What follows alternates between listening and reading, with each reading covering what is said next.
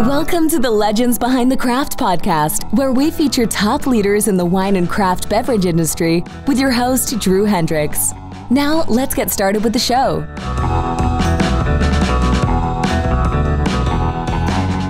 Drew Hendricks here. I'm the host of the Legends Behind the Craft podcast, where I talk with leaders in the wine and craft beverage industry, from the CEO of Innovent, whose technology helps wineries run at optimum efficiency, to today's guest, Mark Hanson, whose Sonoma County winery Bricoleur is designed to bring guests into a full experience beyond just the bottle of wine. Today's episode is sponsored by Barrels Ahead. At Barrels Ahead, we work with you to implement a one-of-a-kind marketing strategy, one that highlights your authenticity, tells your story, and connects you with your ideal customers. Mark, in short, we help wineries unlock their story to unleash their revenue. Go to barrelsahead.com today to learn more. I want to give a big thank you to Paul Salcedo at BottleVan for introducing me to today's guest. Go to bottlevan.com to learn more about how their technology helps wineries engage with consumers. I'm super excited to talk with today's guest, Mark Hanson, co-founder of Bricoleur Vineyards. Mark was born in Santa Rosa and grew up in Marin County. He then spent 30 years in the software industry before purchasing a Russian River Valley vineyard. At the time, the grapes were being sold to other wineries. But in 2017, Mark started Bricoleur Vineyards along with his wife, Beth, and daughter, Sarah Citron. Today, we're going to learn a little bit more about Bricoleur's unique story. Welcome to the show, Mark. Thank you, Drew. Welcome to be here. I'm excited to have you. So, Mark, tell us a little bit about your background and how you got into the wine industry. Well, if you had told me 30 years ago, my wife and daughter and I would own a winery, I probably would have laughed. But the reality is we spent many, many years in Sonoma County, and we're very fond of Sonoma County. My wife's great-great-grandfather was Pietro Carlo Rossi, who made wine for Italian Swiss colony in Asti in the late 1800s. And so he was one of the pivotal figures in Sonoma County and growing and producing Zinfandel, as well as putting California on the map. And so as a child, my wife came to Sonoma County a lot. Her father had grown up working in the vineyards, and in 1959 bought a place in Cloverdale, just north of Santa Rosa. And literally from the time she was 4 years old through college, she lived every year in the summer in Cloverdale in Sonoma County, and it was near and dear to her heart. And she was one of six kids. All the six kids had their first jobs and swimming lessons and everything in Cloverdale in Sonoma County. And they didn't even realize San Francisco was foggy in the summer.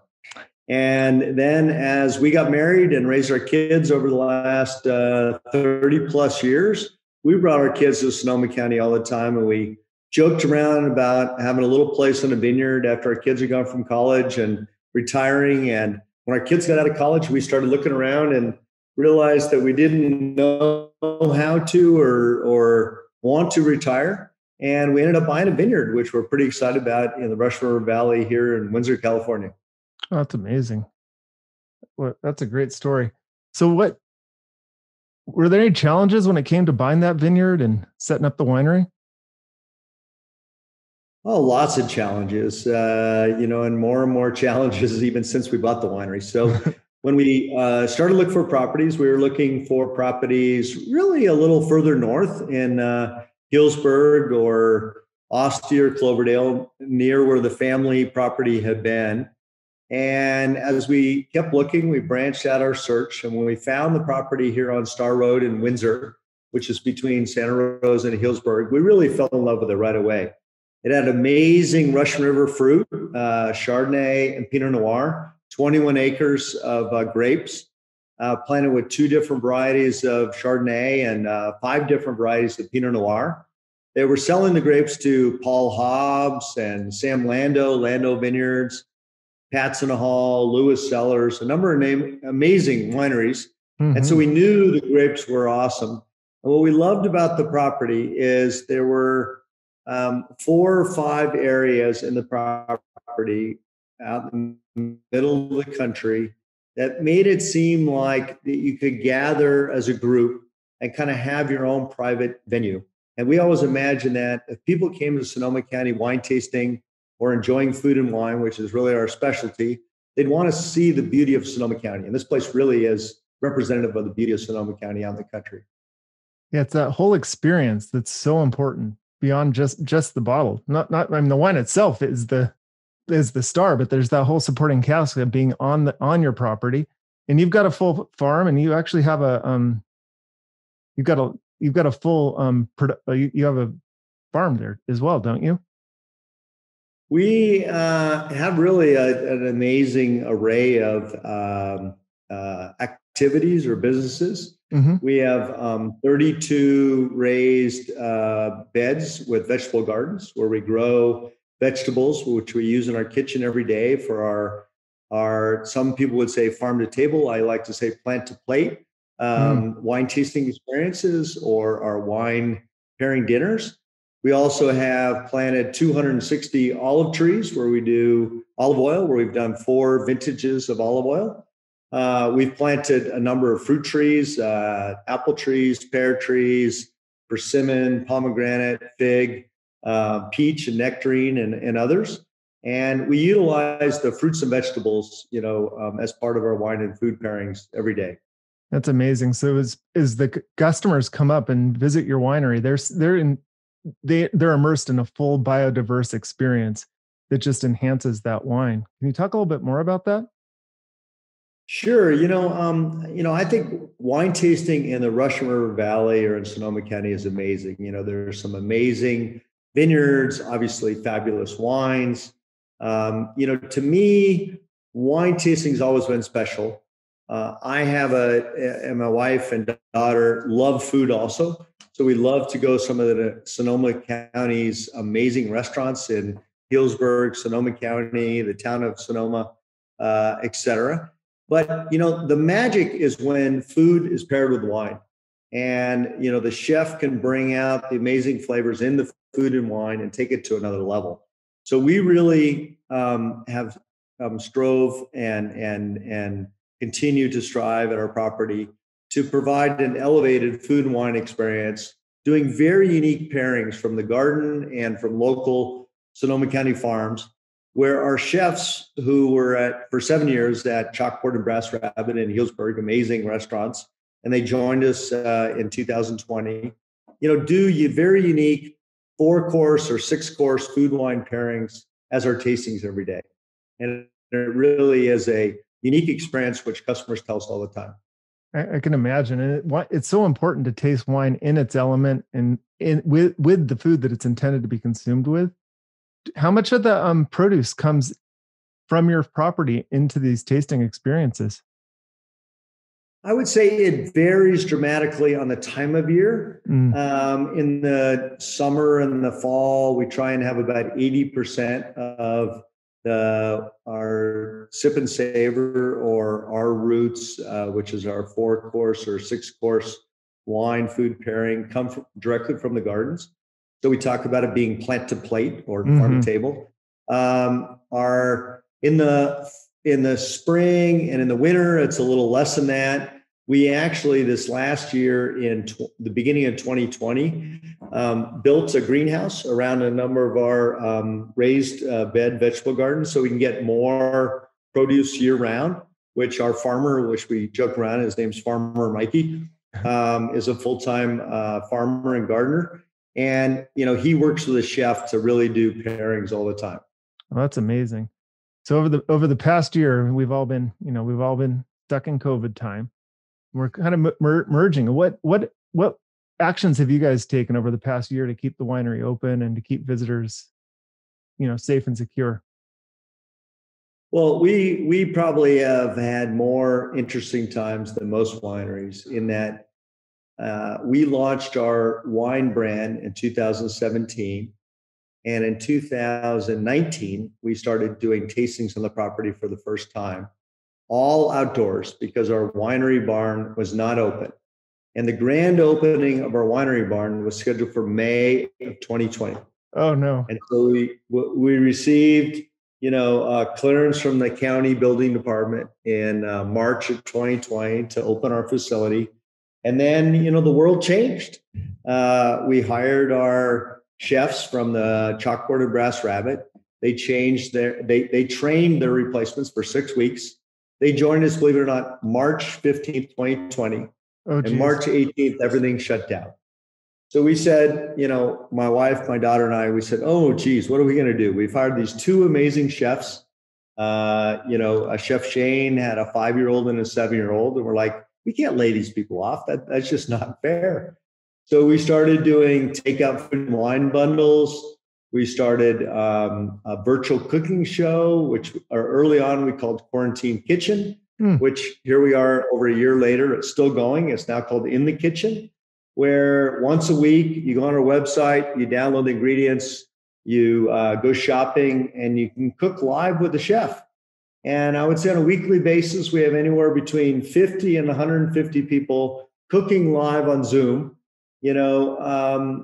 interacting with the chef, asking them questions on, cooking techniques or replacements or food allergies or, just various techniques. And it's really turned into a show that we never imagined. It's a lot of fun, a lot of energy. It's people all over the country, and it's developed into a following, which if we never had COVID, it never would have happened. What an awesome idea, and a great product from a very difficult time to pivot and actually do those virtual tastings. They've been huge, but I think yours is the first that I've seen as a routine in the kitchen type experience. How can consumers, or how can people take part in this? Do they have to be wine club members, or? No, the amazing thing is completely free. So you can go on our website, www.bricoleurvineyards.com, and download the ingredients, go shopping.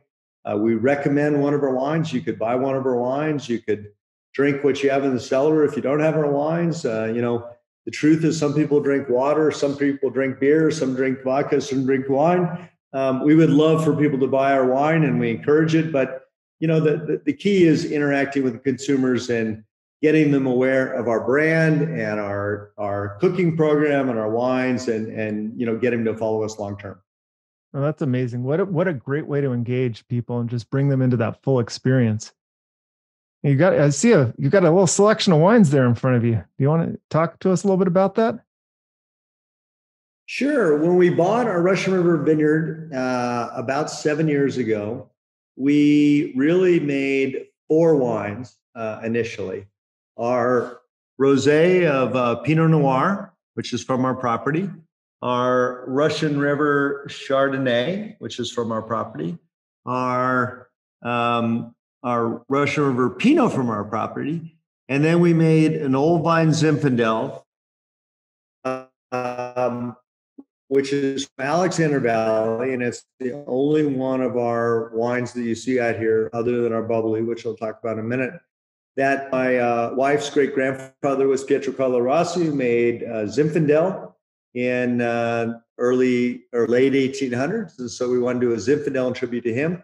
All the other 3 wines are in off our Russian River property from our estate grapes, and make them incredible wine. So in 2016, when we decided to make wine, we had been selling the grapes exclusively before then. We hired Carrie Gott, who you may or may not have heard of, but I know you've heard of Joel Gott Wines. Mm-hmm. Joel Gott Wines, or Joel Gott, is Carrie's son. And Carrie is a 5th or 4th generation winemaker. Joel is a 5th. But Carrie literally just had his 51st year making wine. Oh, and he's an amazing winemaker. And his retirement job is helping ourselves and 4 other boutique wineries, learn the craft, very hands-on.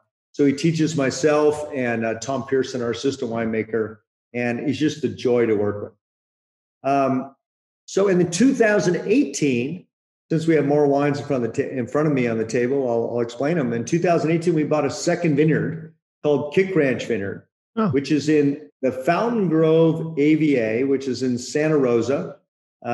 If people that know Santa Rosa, it's in the eastern hills of Santa Rosa, right next to Calistoga Road. As you're about to go over the hill to Calistoga, it's the last back vineyard on the Mayakama Mountains, or the backside of Pride Mountain, before you go over the hill. And so we bought that vineyard, which was a 40-acre vineyard, in 2018. And they have been producing amazing wines from 12 different wineries. And we still sell to all 12 of those wineries.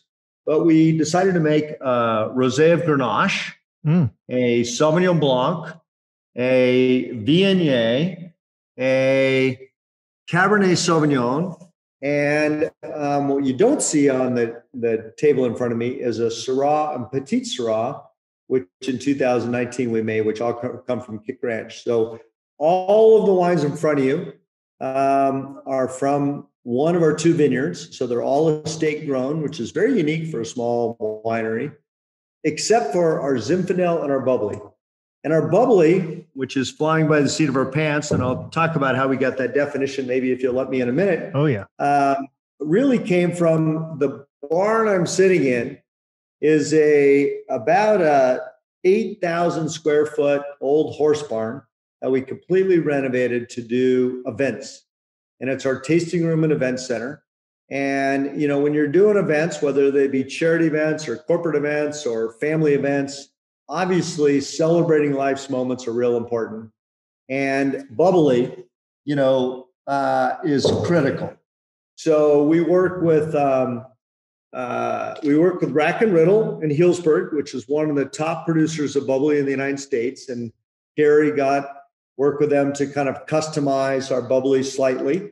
And we made a North Coast Brut, which is called Flying by the Seat of Our Pants. And it's an amazing Bubbly that actually won a double gold 96. So it's amazing Bubbly that Rob Report last year said it was one of the top 17 Bubblies to drink for New Year's.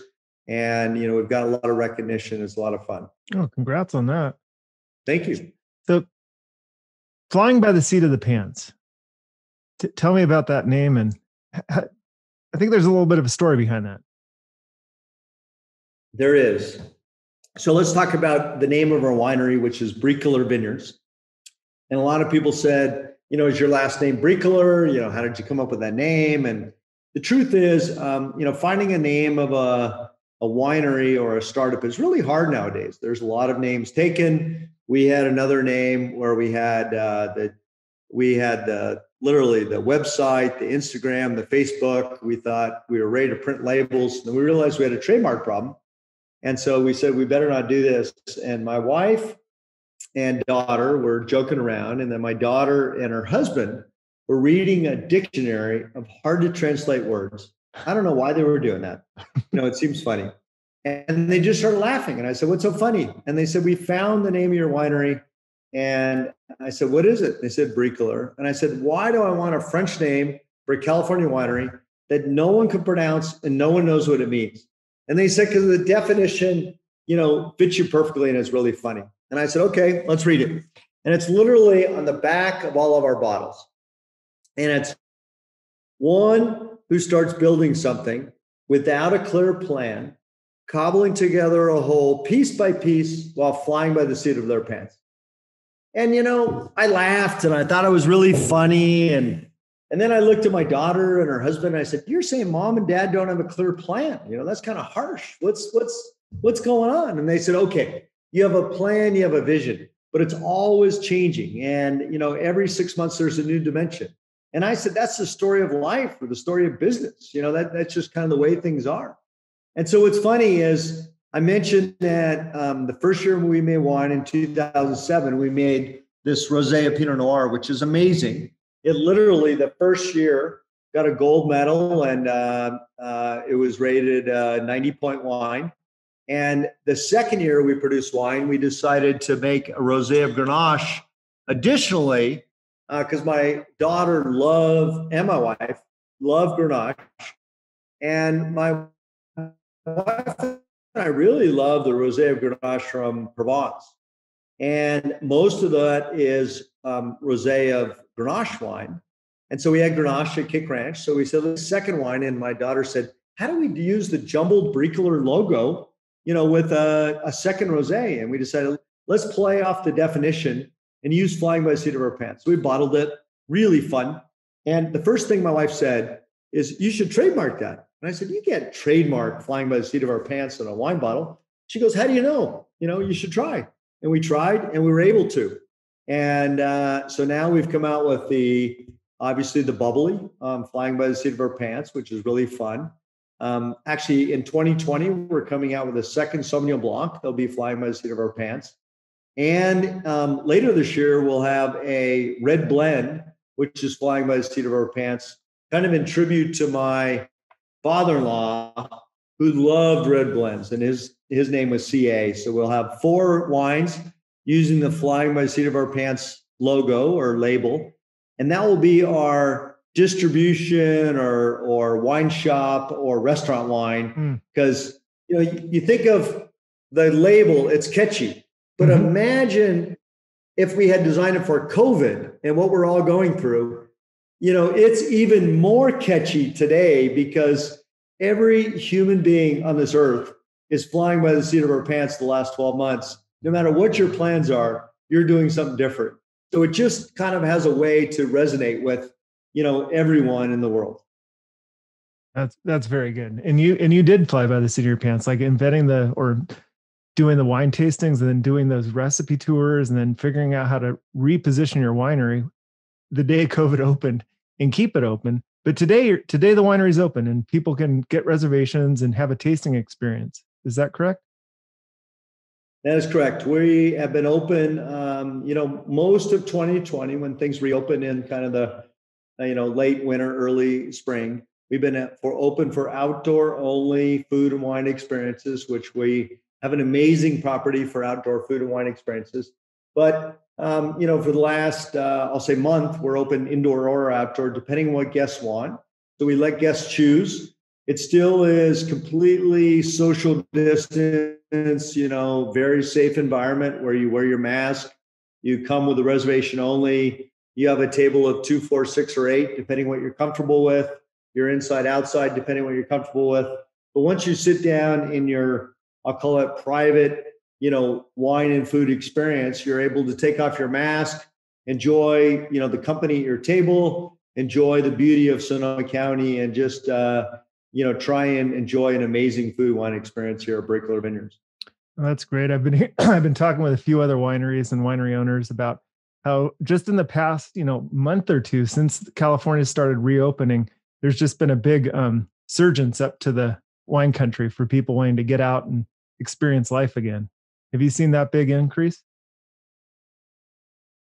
Absolutely. We're only in our second year of tasting room operations, so we're growing immensely.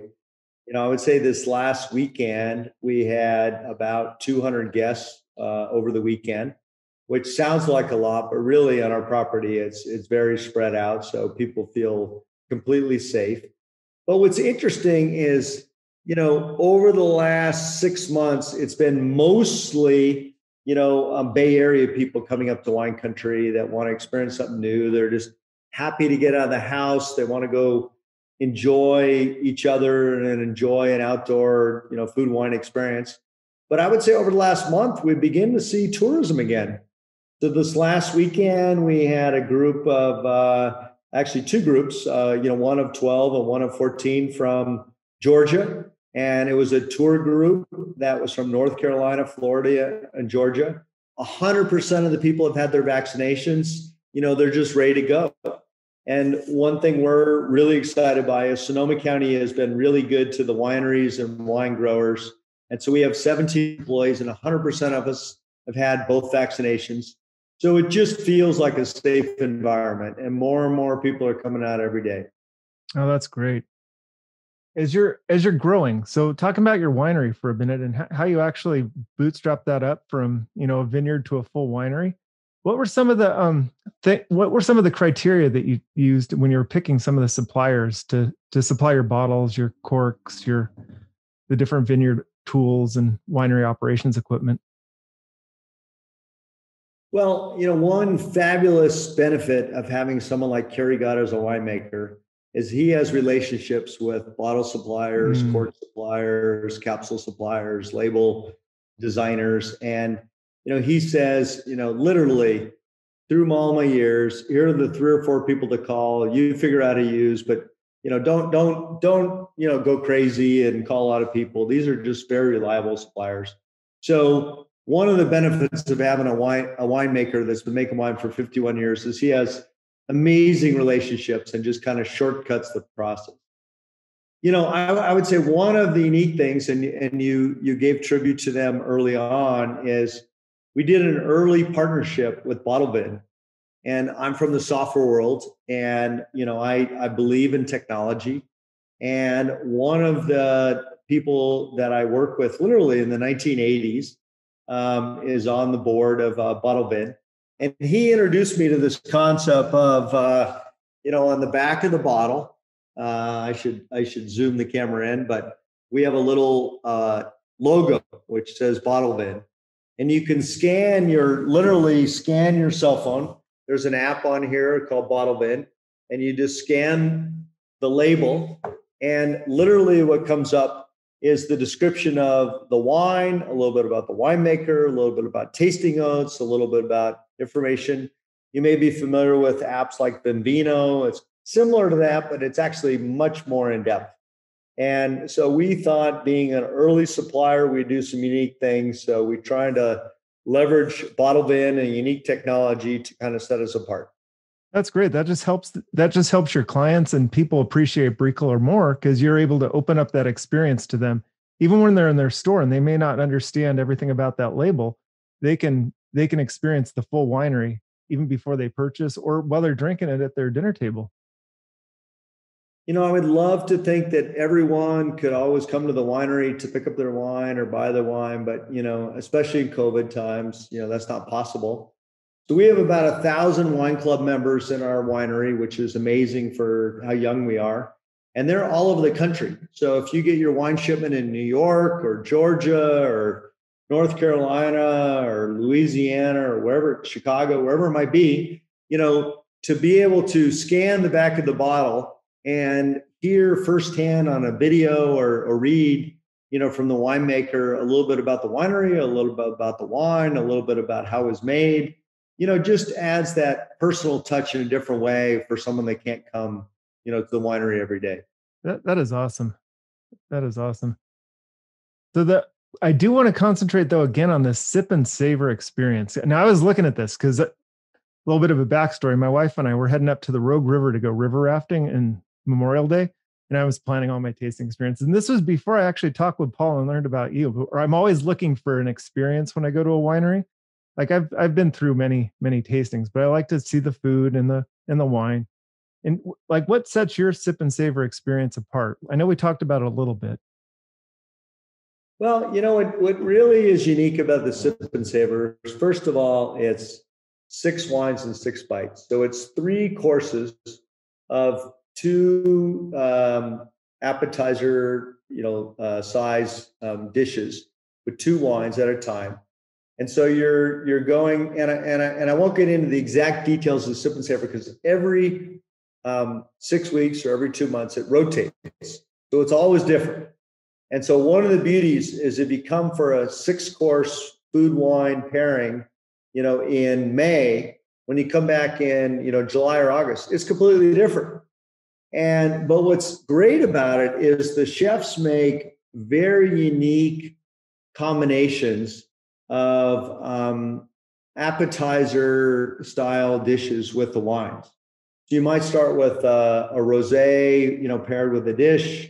And, one of the really unique things is our Viognier, for example. A lot of people haven't had Viognier. Our Viognier is from Kick Ranch.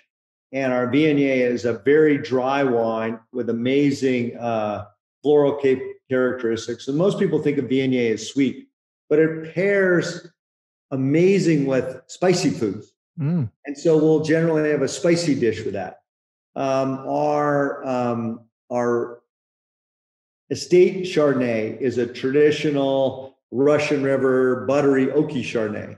So the chef recently is pairing a pasta dish that has buttery characteristics with this buttery oaky Chardonnay.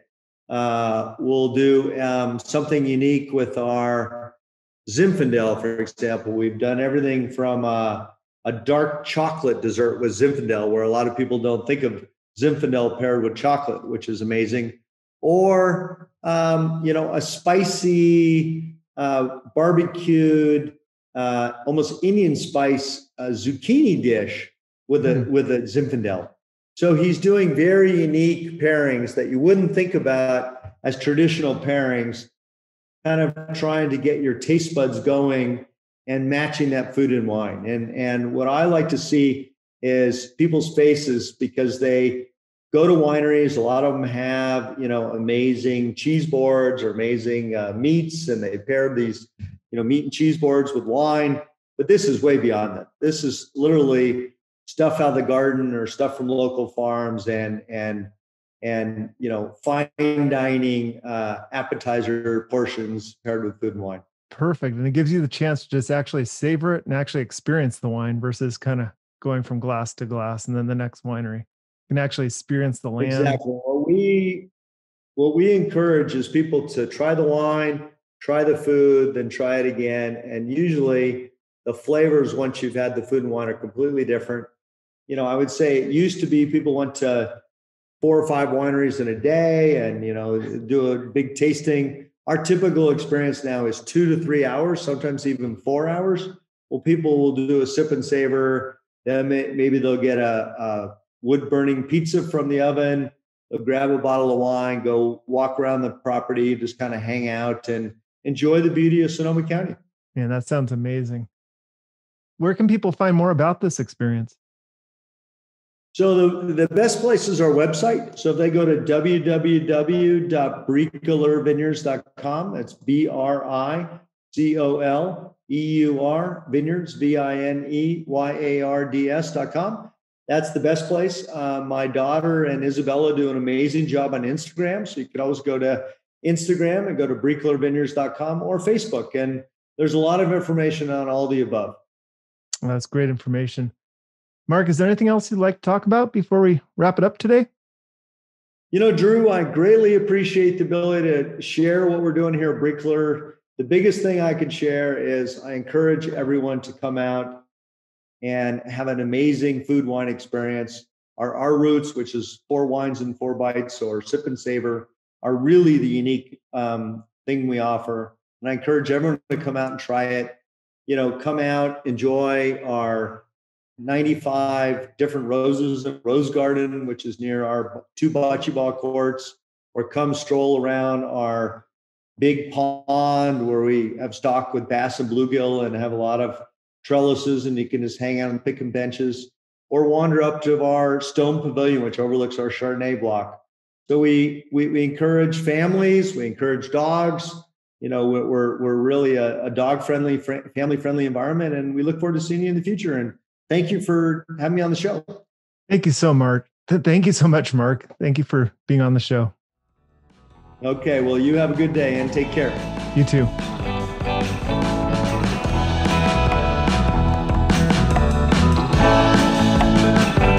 Thanks for listening to the Legends Behind the Craft podcast. We'll see you again next time, and be sure to click subscribe to get future episodes.